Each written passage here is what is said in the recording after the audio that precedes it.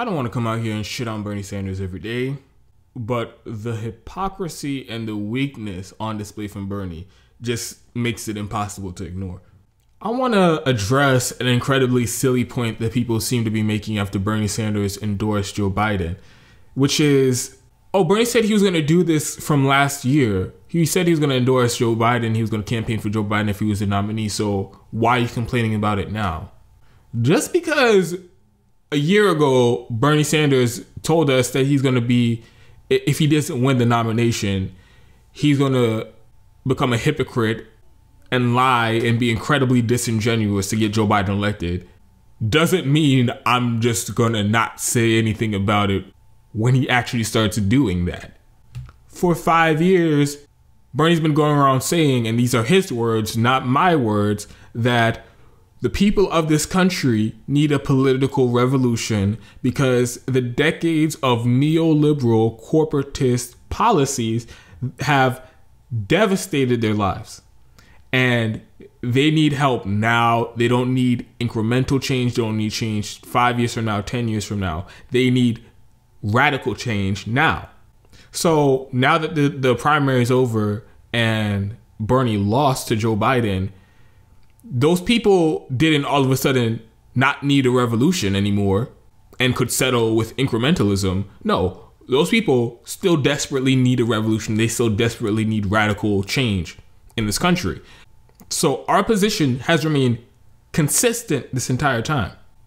It's Bernie Sanders who has become a hypocrite and changed his goals and has gone from saying we need a revolution right now, right this second, to, it's okay, let's go elect Joe Biden and his neoliberal incrementalism, because I think that is more important than actually making progress towards a revolution.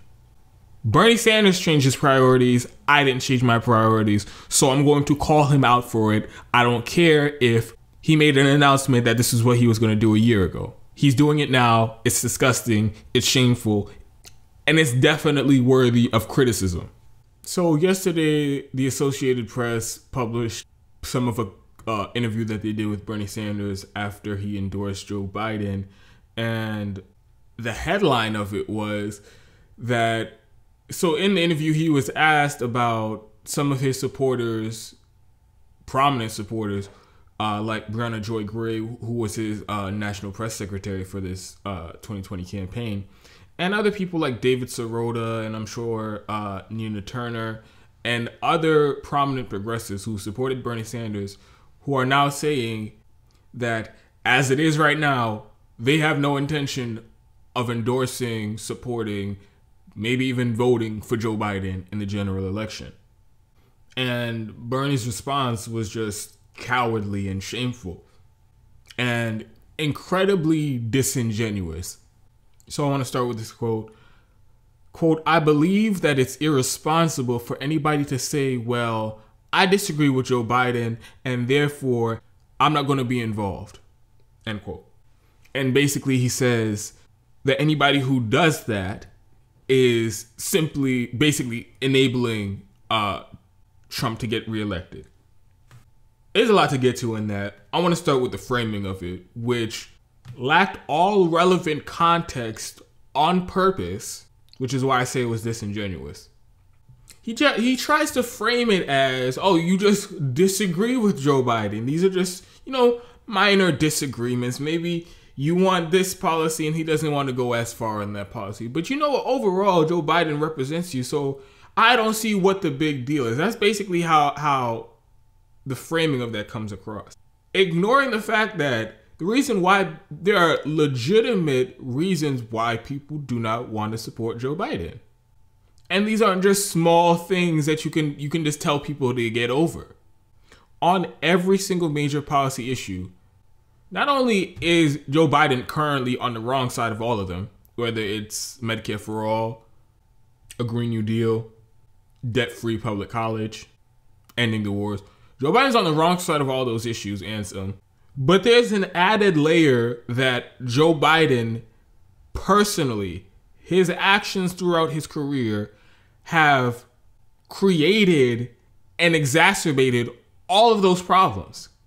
So it's not, when people say I'm not voting for Joe Biden, it isn't because he thinks the minimum wage should be $14 an hour. I think it should be $15 an hour. And we have a slight disagreement and I'm not going to budge, so I'm not going to vote for Joe Biden.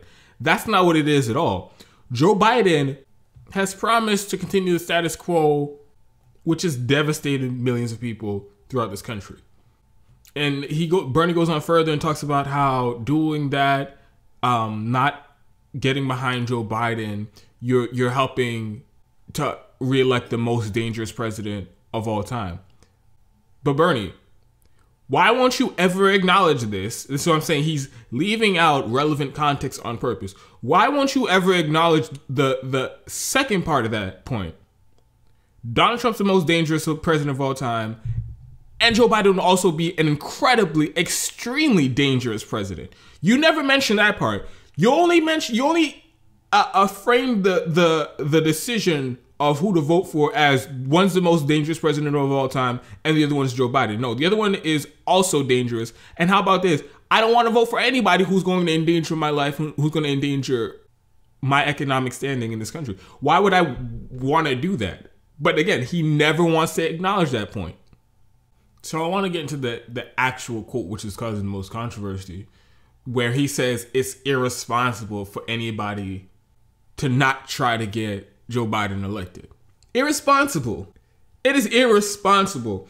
And this is coming from a man who made the decision to go against his own staff and never lay a glove on Joe Biden for all of the many horrendous, disgusting policy decisions that he's made throughout his career, which cost him this election. So you want to talk about irresponsible? You're irresponsible. Your stubbornness and being unwilling to criticize your dear friend Joe Biden put us in a situation where Trump is now so much more closer to being reelected. You were irresponsible, and you want to call your supporters irresponsible. Where was all this harsh criticism and tough truths on the campaign trail when it came to Joe Biden? It was irresponsible. It is currently irresponsible for Joe Biden to run on neoliberalism, which is what got Trump elected in the first place, and is likely to get Trump reelected in 2020. Neoliberal corporatism in the Democratic Party. But would Bernie Sanders ever come out and call Joe Biden irresponsible for his policies and the strategy that he's using in his campaign? No, he won't. Which brings me to the next point I want to make, which is the voter shaming and what a gigantic waste of time that is. One of the most insidious parts about voter shaming lefties is that you're putting the blame for a disastrous outcome on them because when faced with an impossible decision, they didn't choose the choice that you decided is acceptable. But the people who are most responsible conveniently get let off the hook entirely. The media that propped up Joe Biden and shielded him from any real criticism while at the same time doing everything in their power to discredit the strongest candidate in the race who had the best chance of beating Donald Trump. The entire neoliberal, corporatist, Democratic establishment who for decades kicked voters in the teeth and pursued policies that directly harm us to serve their big donors. And those same people did everything in their power to make sure that Joe Biden is the nominee, even though his policy and his strategy have already proven to fail against Trump, like we saw in 2016 with Hillary Clinton. And yes, Joe Biden, who refuses to support incredibly popular left-wing policies because he's so corrupt. All these people set the stage for a possible Trump re-election, but it's the people with the least amount of influence over the process who get not the most blame, they get all the blame. And just like we learned in 2016, that will be the beginning and the end of the conversation, and none of the people who are actually responsible for re-electing Trump will ever be held accountable. And now Bernie Sanders has joined in on the establishment protection racket, which is voter shaming. and laying out the argument that from already 7 months ahead, that if Joe Biden loses to Donald Trump, it's all on the voters. It's their fault. Bernie Sanders is out there pushing this bullshit right now. After this 2020 Democratic primary, the left is in disarray. We have no clear leader. There is no clear plan. There is no clear strategy of how we get out of this mess. But one thing that is becoming incredibly clear every single day are the battle lines that are being drawn. On one side, you have the neoliberal corporatist Democratic establishment trying to yet again shove neoliberalism down our throats at the barrel of a gun. And on the other side, you have lefties who are saying enough is enough. We aren't going to vote for our own executioner. This isn't working. We've got nothing. And we will never get nothing if we continue doing things this way. So we need to find a new game plan. And it's crystal clear right now that Bernie Sanders is not aligned with the movement. He's not on the side of the movement that he's led for the last 5 years. He is now aligned with the centrist, corporatist, establishment neoliberals in the Democratic Party. They have the same goal now, which is to lie, trick, and shame people into voting for Joe Biden to be president of the United States so that he can become president and continue the status quo of neoliberal corporatism. Now, again, you can rationalize it however you want. You can say, oh no, Bernie isn't actually trying to get neoliberal corporatism implemented in the White House. He just wants to get Trump out of the White House, and the best avenue to do it is to get Joe Biden elected. You can spin that and make it sound as noble as you want, but like I said, at the end of the day, his end goal is the same as the end goal of the neoliberals in the Democratic Party.